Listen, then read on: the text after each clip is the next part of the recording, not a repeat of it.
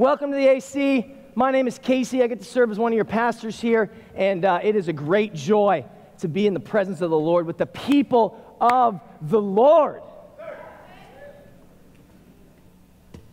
It is not the critic who counts, not the man who points out how the strong man stumbles, or where the doer of deeds could have done them better.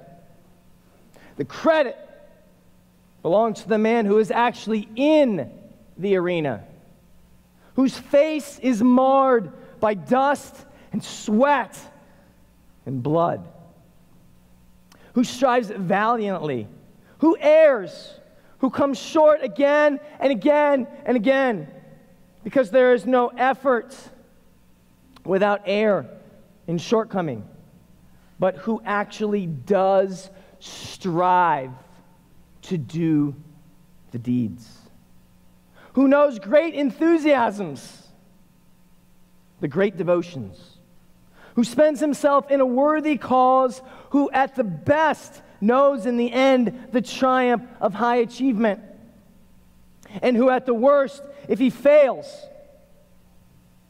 at least fails while daring greatly, so that his place shall never be with those cold and timid souls who knew neither victory nor defeat. Teddy Roosevelt, April 23rd, 1910. My question to you this morning on Vision Sunday is, are you in the arena? Men, are you in the arena? Women, are you in the arena? Students, children, are you in the arena? How would you know if you're in the arena? Well, I believe this passage from Teddy gives us some insight. You're marred. You're bloody. You're exhausted. You have air about you, but you've tasted triumph. You've seen things that other people can only dream about. Are you in the arena? Let me be very upfront with you before we begin. There is a lustfulness of my heart that desires the seats. There's something about me that longs to not be in the arena. Now, I know how to lust in various areas. I'm pretty diversified in my sin, okay? I can do it in a lot of areas. But one of the areas that I recognize myself at times wandering into is this dream, if you will, or this desire to just take a seat, to not bleed and err and do it again and again and again. So if that's you, if you're in the arena and you're loving and you're like, warriors talk, you're talking my language now. Or if you're in the arena and it's taking every thread of your ounce to stay on the field. Or if you're in the seats and you've been watching, but the Spirit is beginning to call you into the arena. Let me be the first to tell you, today is your day. Today is your day where God, I believe, wants to meet you and do something that's never been done before.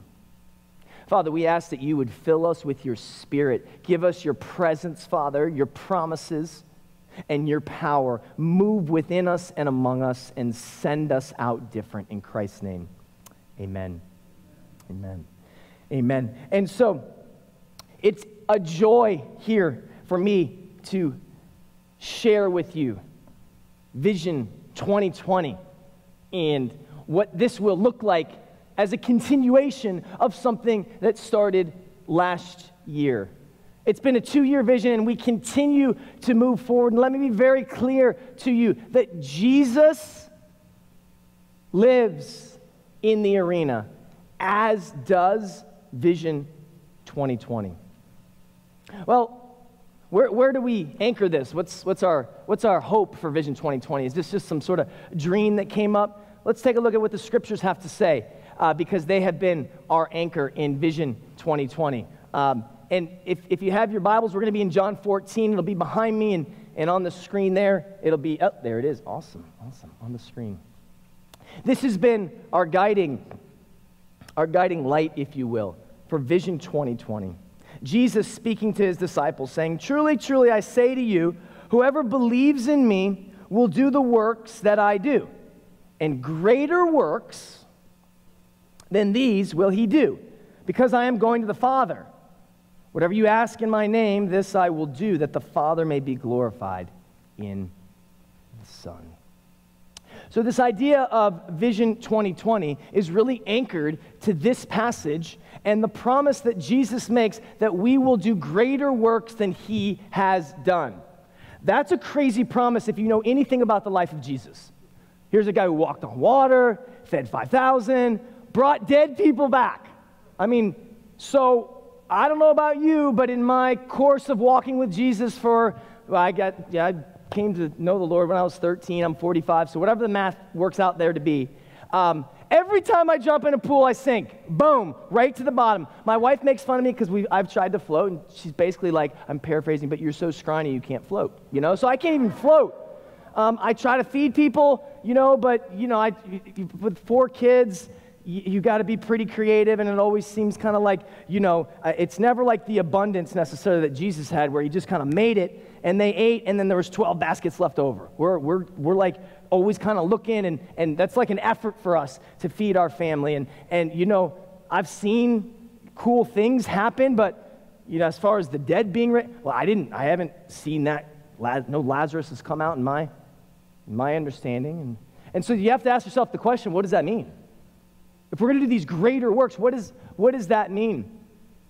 And as you look at the life of Jesus, what he was about, and then what the early church was about, and why the church has been sent on mission, yes, it's for the glory of God.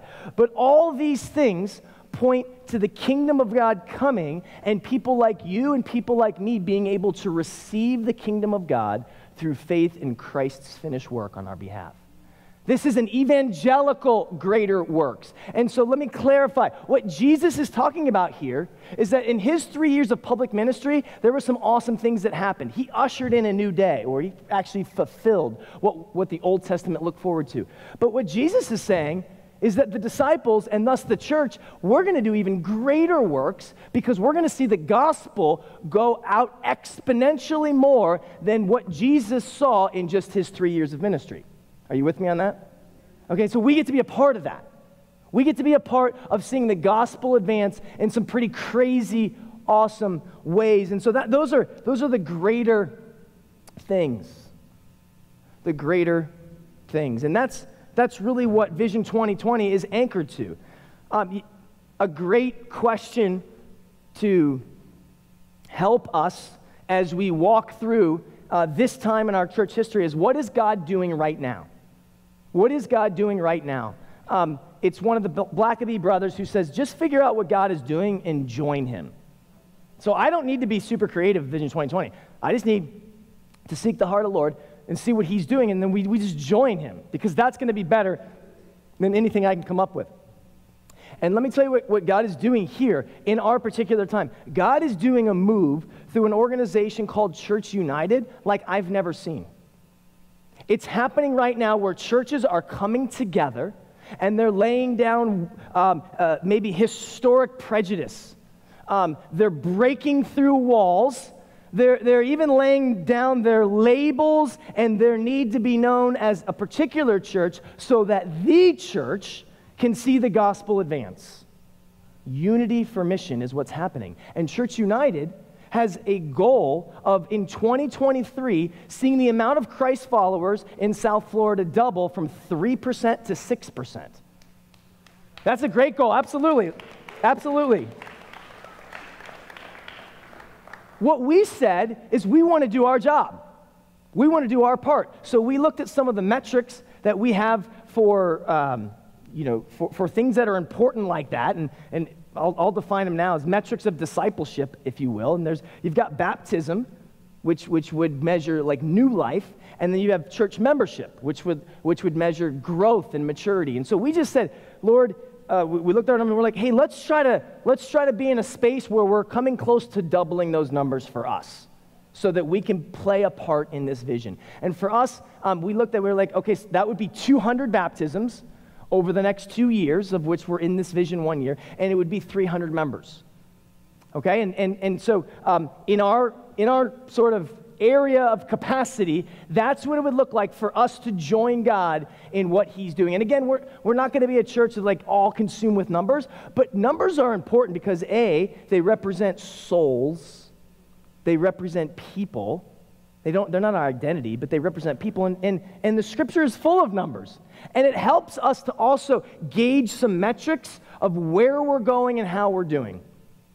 And so what's cool is today is really a day that we're going to get to celebrate. And I'm going to share some of those things with you in just a minute. But basically, in the course of trying to get after 200 baptisms and 300 members, I'll go ahead and share them with you now. We have, to this date, up until February this month, a year and whatever, a month in, we've gotten to baptize 109 people. That's pretty awesome. And we've seen 181 people in members that are current members right now, and there's 16 in our current onboarding class, which is super awesome. So we just want to say thank the Lord for that. Again, let's just thank the Lord for that. Here's what we said, though. In order to see this vision come true, in order to see this vision become a reality, we would need a shift. And so let's take a look at some of the shifts that we said we were going to need to make over the next 2 years. And these things are where we were, and this is where we're going. I'll read them to you. They might be in your outline. You probably have an outline, and hopefully you have a book. We produced membership, it's kind of like annual report books that celebrate a lot of this stuff and cast vision. If you didn't get a booklet, let us know. You could even raise a hand right now, and we would get you a booklet. We'll make that happen, or you can get one on your way out. But we said, in order for this culture to become a reality, some things need to shift. You know, it's like, if you want to run a marathon, that's awesome. Super cool goal. But if you're used to running like 5Ks, guess what? Something's going to have to shift. You want to see double the amount of people you baptize? You want to see the gospel go forward? You want to see the church build up and become a family that is on mission and following the heart of God? Things are going to need to shift. And so for us, we recognized 4 shifts. And the first one was from attendance to expectation. And what that meant is we were pretty good at attending things, but I don't think we were where we needed to be at expecting God to show up at the things we attended. Expectation. We've preached now 2 series on expectation. Normality to hospitality. We're pretty good at loving the people we're supposed to love. The people who look like us and maybe have our last names. Hospitality, gospel hospitality, is going at great expense to the other. We're working on that. We're working on that. Ownership to empowerment. We were pretty good at the AC. We're getting ready to celebrate 10 years in September. So we've been pretty good at the AC, at owning things. And people will work really, really hard. And here's the shift, though. We need to get better at empowering others to be sent into the field rather than just owning all the work ourselves. We're working on that. And then finally, information. We're a pretty awesome church when it comes to information. We've got a lot of people out there that have a lot of information. But what we want to see is a shift from information to invitation, inviting you to actually do something in that moment with the information you have. You with me? So those are the shifts. We preached a series on each of these last year. We're preaching a series on each of these this year, and we've identified a primary operating system for each of these. Because I forget the conference I was at, but it was something from a church in Alabama where they said, you can have vision, that's awesome. But if you don't have a system to carry out your vision, it's just going to remain on the wall. You need a system like a car to take you there. And so we've identified some of our primary operating systems. For expectation, it's Sunday morning. It happens at other places, but this is one of the systems where that culture can flourish. And what we're doing to see that flourish, man, Sunday morning is a systematic way where we gather together and expect God to do great things like he's doing right now. Hospitality, we've looked to John Hicks as our community care pastor and our discipleship pastor and the connection team to usher in systematically a greater degree of hospitality. And God has been doing that. As far as empowerment goes, our primary operating system for empowering people at the Avenue Church is in onboarding. That's where you learn about your spiritual gifts. It's where you learn about your personality. And it's where, like on a day like today, you get to meet the serve teams and take that next step into being empowered to serve the local church and beyond. And then finally, invitation. Our primary operating system for where we grow a culture of invitation is in our small groups. We've got, I think, 21 small groups happening right now. And you're going to hear about Jesus and be invited to meet Jesus on a Sunday morning often, hopefully. But where you really fall in love with Jesus is in community.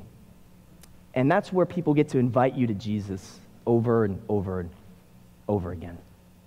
And so what's really cool about all this, and this is certainly a time of celebration, and we can go ahead to the yeah, awesome, a time to celebrate. One of the things that I want to celebrate is how this is happening through our people here, through you guys. And I think before I kind of work down the different areas where this is happening, I want to celebrate the fact that God has brought us somebody new to help usher this into even greater capacity. You saw her this morning already. She is the artist formerly known as Allison Good. Allie Hicks, would you stand up, please? Allie Hicks, stand up, please.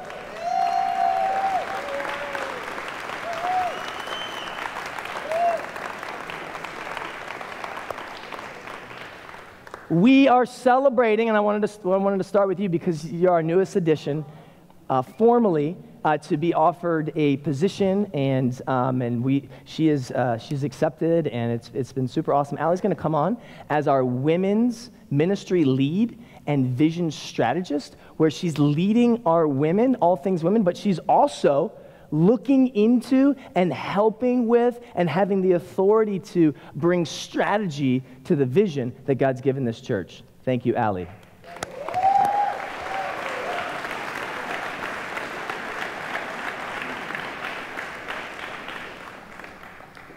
We're celebrating things specifically in two areas, God's Spirit and God's Spirit amongst his people doing his work. And there are serve team leaders, and there are small group leaders, there are deacons, there are elders, and there are staff. If you happen to fit in one of those categories, that means that you've been leading the way. Would you please stand up so that we might celebrate God's work among you? Please stand.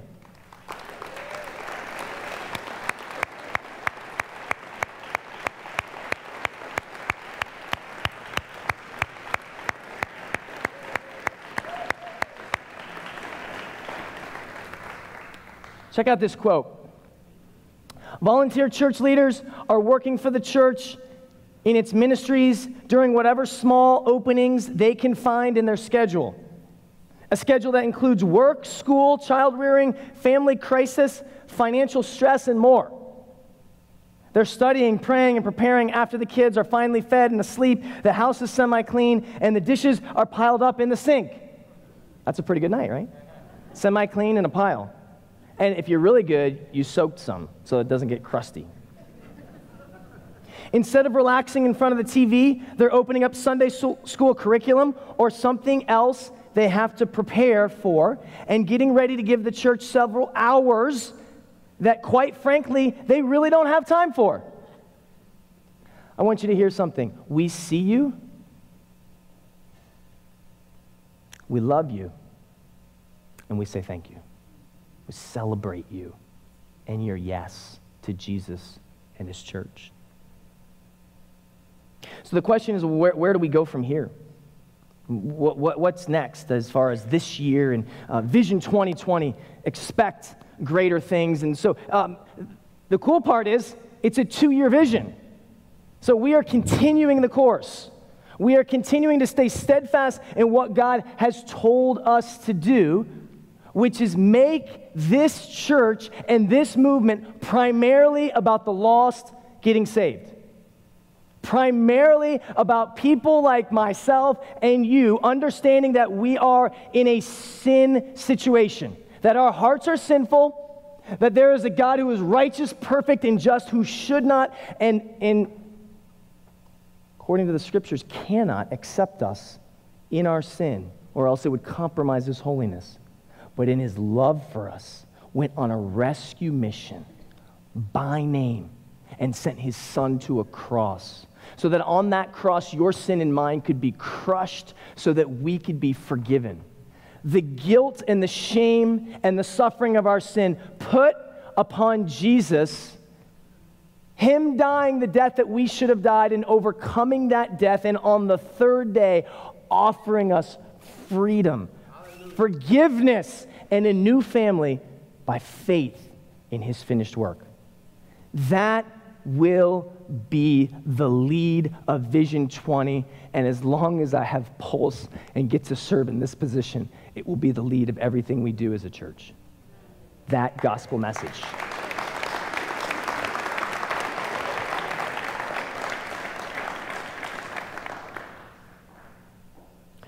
So I did ask the question, well, where do we go from here, Lord? What does Vision 2020 look like in 2020?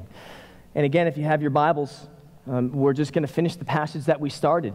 John 14, 13 through 14. This is right on the heels of what Jesus said. He says, you're going to do these greater works. And then he finishes by saying this. Well, there's the whole passage, but this is the next portion of it. Whatever you ask, okay, remember, this is connected to the greater things. Whatever you ask, say this with me, in my name, this I will do. We got to be careful here that we don't take this out. Sometimes you might get around people who take this out and read it like, whatever you ask, this I will do. Jesus is not your genie in a bottle. This is an in my name asking.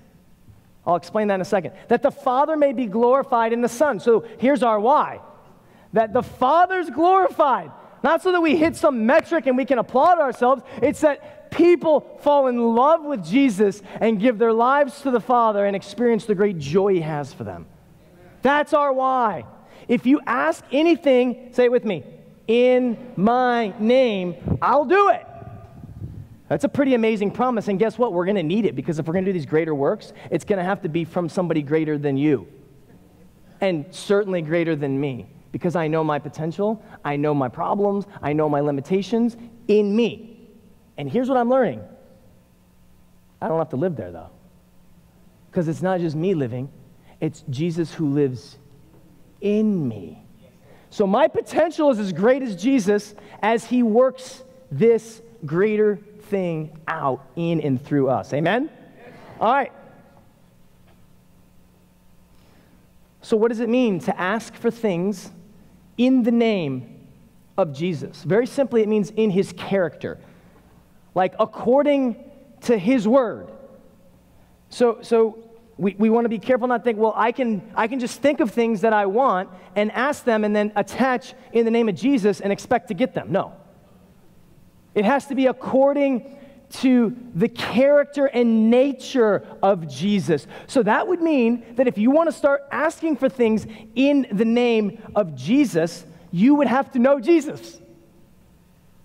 And even more specifically, you would have to start to get to know what's on the heart of Jesus. I mean, that's what happens in a relationship, right? The more you get to know someone, not only do you know their character and their nature, but then you actually get to know the things they love and are passionate about. Isn't that what Valentine's Day is all about? So Valentine's Day, I put my hero cape on, and I was going to be the Valentine's Day hero in my house, okay? Now, mind you, I'm kind of a last-minute guy sometimes, so it was February 13th, and I did hear, Target is closing in 30 minutes. Target is closing in 15 minutes.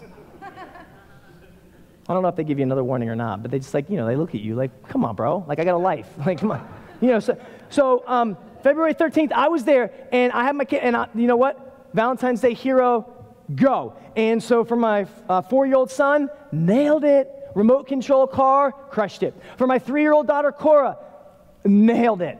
Lip gloss, I don't know, things that like, I felt like I could spend all my money on her. She was the easiest that I could get this and that and whatever. It's just a ton of little things that she thinks are awesome. For my 18-year-old daughter, nailed it. I got her a little, like a throw blanket because she's going to go to school here soon in Indiana. And it's like warm and like, when you think of this, cuddle me. And a $15 gift card to Starbucks. Crushing it so far. And then my son, I was like, I don't know, not exactly sure. He's got a couple of office shirts, but whatever. And so I ended up getting him some like smell good body wash because he's like a man now. He's my 14-year-old. And $15 to Starbucks. And then it came down to my wife. Now remember, Valentine's Day is all about knowing the heart of the people that you're trying to love, right? And so in my hand, I had a frying pan. I'm not lying. It's no lie. No lie. Thank you for booing me. Thank you. Now, to my defense, listen to me. To my defense, it was a non-stick frying pan, okay? And she makes eggs, and then with it, it sits, and we got to soak it sometimes. And so I was like, oh, take care of my baby. Non-stick, baby. She's going to love this. It's going to be awesome. Because listen, even though I'm the more, I don't know what you would call it, but I'm kind of into the romantic, crazy stuff than my wife normally. But she loves she's practical, and she's the more, so I had a thought that she would like this because we might need one and it would serve a need. And then I thought of her, and then it was either the Spirit of God or the Spirit of don't be an idiot that hit me, and I put it back, and I got a Chili's gift card.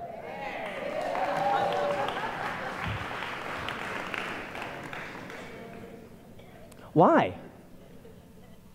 I actually asked her after. I'm like, so baby, what if I would have? And she's like, nah, you did good with the Chili's. Because it's her heart. I almost made a mistake. Because it's important for me to know their hearts in order for me to pursue them to the fullest. If we want to ask in Jesus' name, we have to know his heart. We have to do some work, some preparation, if you will, to know his heart. And one of the things that I've been learning with Vision 2020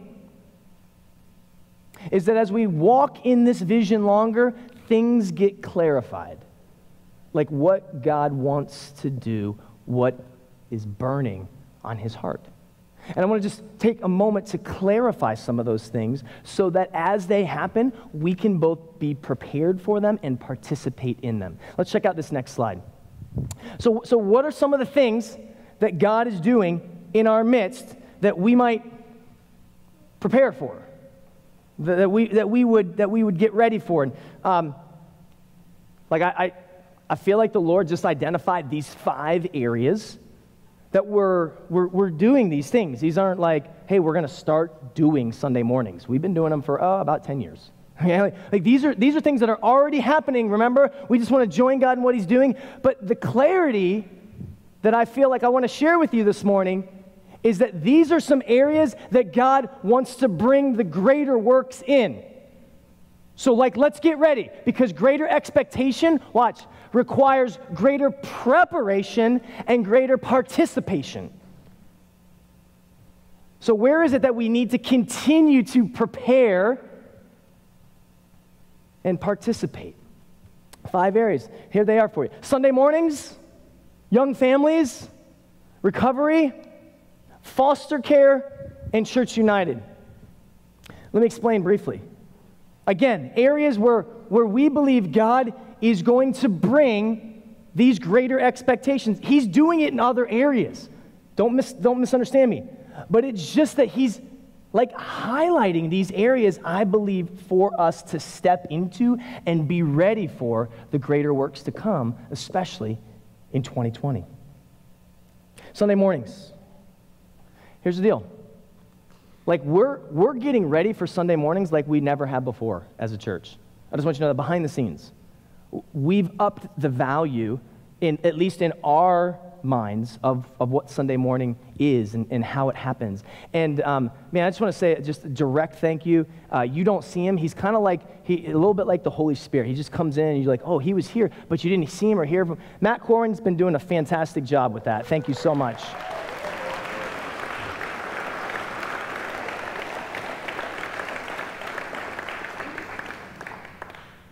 So, man, I just want to say we're ready for Sunday morning. Like, all right, ready, Rots, this is crazy.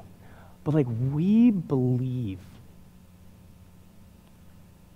that God shows up in a special and mysterious way when 2 or 3 are gathered, or 200 plus, and the name of Jesus is lifted high and the word is preached. We believe God shifts things in your life. We believe that he meets you there. When you come forward for prayer, we believe that when people lay hands on you, it's like the hand of God representing, being laid on you. And we're believing for healing. We're believing for restoration. We're believing that as we speak vision, God's speaking vision to you. We just believe that God meets us in a special and unique and awesome way on Sunday mornings, that oftentimes he doesn't meet me during the week in the same way. He's meeting me, and it's really cool, but when I gather with his people and we've lifted high the name of Jesus, it's like, man, the Lord is present and on the move there in a really special way. I'm not saying it's better than how he meets me. It's just different when we gather together. And so we're ready, and we're asking you to be ready. So we're asking you to be ready for Sunday mornings. So when you come to Sunday morning, we don't want you to be an attender. We want you to be an expector. We want you to actually expect God to show up in your life and in the life of this church in a way that he hasn't shown up all week. It's cool to expect that from God. It's cool to go ahead and lean into that. We want you to be ready. We want you to have read your scriptures. We want you to have spent time with Jesus if you're a follower of Christ. We want you to have been in community so that your heart is postured for him to speak something new into you, for him to move in you. And if you don't know Jesus, we just want you to come and be like, what is all this craziness about? Here's how I'm going to be ready. I'm going to stay curious. That's your readiness. Don't just come to another Sunday service ever. Come and be ready, prepared that God wants to do a greater work on Sunday morning. Well, what about young families? Well, God's been doing a great work in our young families area, and this used to be a church where this is an over-dramatization of what I'm about to say, but it used to be a church of like a lot of single guys who like to smoke outside. It was like, that was the AC. It was like early days, that was kind of, and that's cool. Hey, it's like awesome. Those are peeps. What's up? Great. But here's what happened. They didn't leave. They just got married and had babies. And more families came, and now God has been shifting us into a church of like young families with all sorts of different demographics, not just one demographic. And so what's really cool is that God's already doing this work here among us, and we're expecting more. And so you'll see things like Kingdom Kids, and a lady by the name of Patty Heel has been added to the team to work in scheduling and those sort of things. And so like we are preparing. We want you to participate and prepare as best you can in what God wants to do through our young families. We've added a high school group. I mean, God is on the move here. Recovery. This is super exciting. In Recovery, we've always been a church that has been completely open and sensitive and love the recovery community. And the recovery community has probably influenced this church more than any other community. And we're thankful for that. I mean, if you want to know about the culture of the AC and how it mixed with, like, that's a huge part of our story. But we think we could actually do better. and we think we could actually do more. And in order to prepare for what God wants to do in the recovery movement in our midst, in the greater things as it pertains to recovery, we are getting ready to launch. It'll probably be sometime later in the spring or maybe this summer, what's called a recovery church here on this campus. There's a vision meeting to talk a little bit about what that means, and it is basically a church that meets midweek and is very open and welcoming to people in recovery. It's a great combination of the big book and how that has beautiful interwoven themes with the scripture, points to Jesus. And then the recovery church, because it's a great first step for people in recovery, it actually then feeds the local church. It doesn't take away and isolate. It actually meets, welcomes, and then feeds the local church. And so we want to be a part of that. And that's a step that we're taking because we believe that God wants to do an even greater work in the recovery community. Foster care. So foster care has been on our hearts for a while, and we've been involved in foster care. And if you're a foster family right now, or you help and serve a foster family, would you stand up so that we can say thank you to you, please?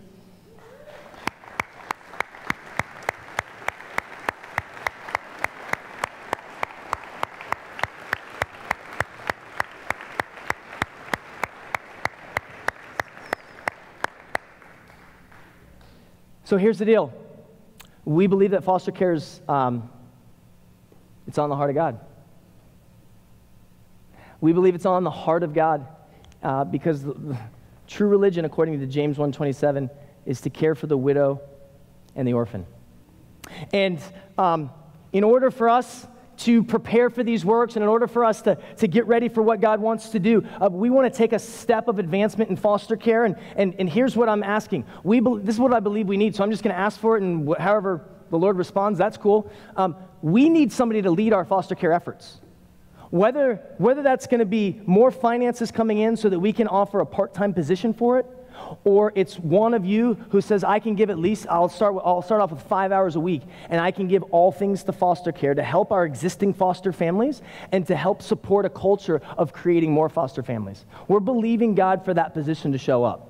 Okay, so I'm just putting it out there right now, and if the Spirit of God is starting to work on you in any way, like, hey, respond to me after the service and let me know, hey, this is something that I think God wants to do. I also contacted our local foster care agency here in the area for kids, and I said, what do you need from this church? I want a specific so that we can work toward it, so that we can get after the greater things, and this is what he told me. We need 7 new foster families. 7 new foster families. That's what he wants from this church. So in the name of Jesus, I'm asking right now, Father, would you give us 7 new foster families? That's an area we're going to be working in and getting after for the greater things. And then finally, Church United. Church United, again, is a move that has been happening in our area, and we're a part of that move. And for whatever reason, God has called us to lead the way in that. And so every month we host a local Church United gathering where we invite churches from the Boca Del Rey region to come and gather, and we love one another, and we pray for one another, we worship together, and we also think about some things that we can do together that we can't do separately. And so that's something that has been happening. And I look forward for us to continue to see that happen, especially, as I mentioned, Allison coming on, being able to help out in some of these things. She has taken a step of leadership on the female side of that.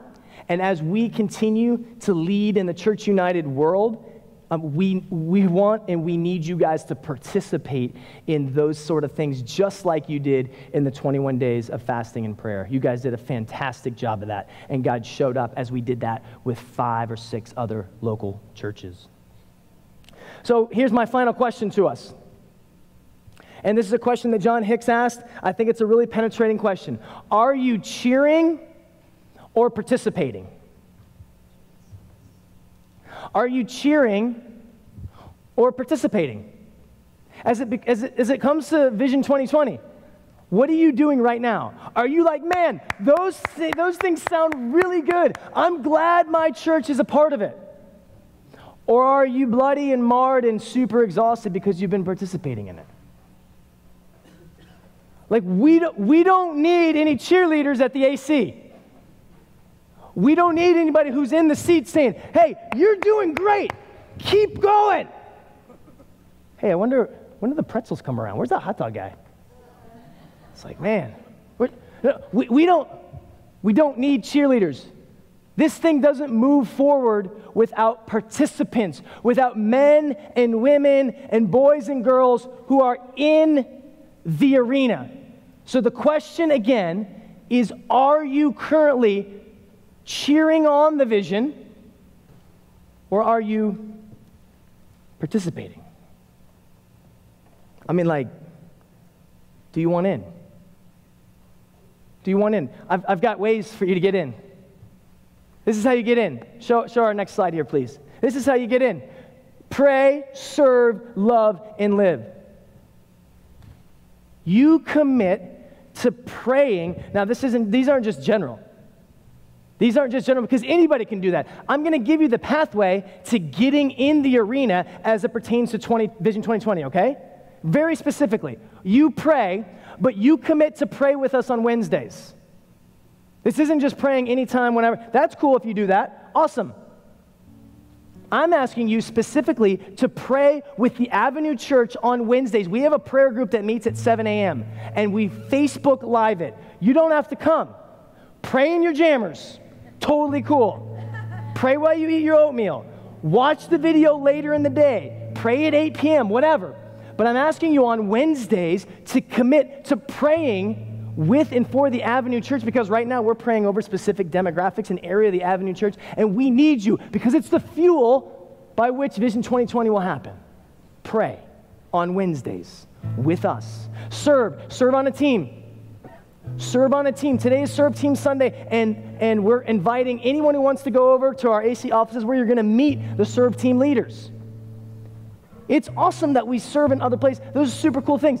What I'm asking you to do is to serve your local church on a team. Some teams serve every week. Some teams serve once a month. Whatever the case may be, I'm asking you to find your way to the arena and say, I'm going to get involved in a serve team because this is what it means in this moment for me to be in the arena.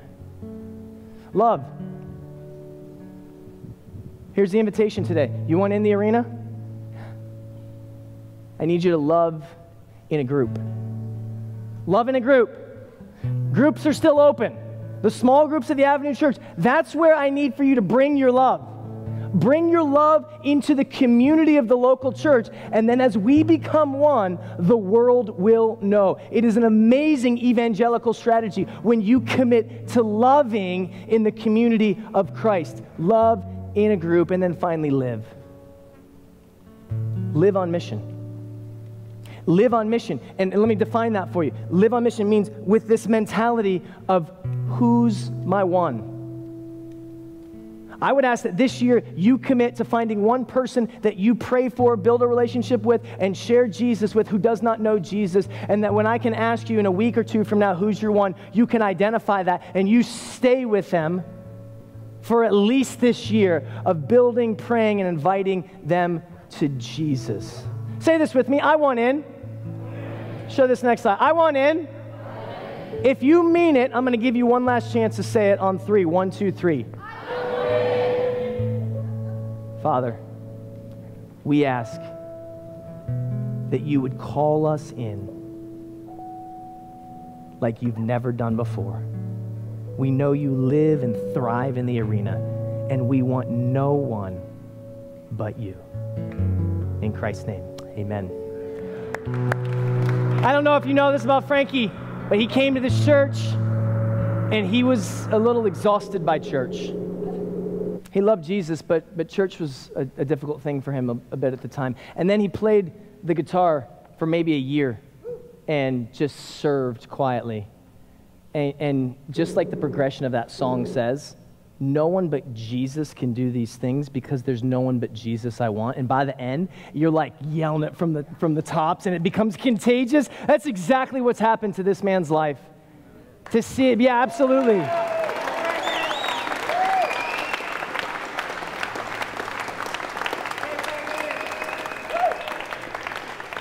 And it's what we're trusting will happen in 2020 and beyond. For many to know that name of Jesus. And that may the Lord bless you, may the Lord keep you, and may he make his face to shine upon you and within you as you live with greater expectations for what he wants to do through you and in you. May he grant you a desire to want to be in the arena. Amen and amen. Love you guys.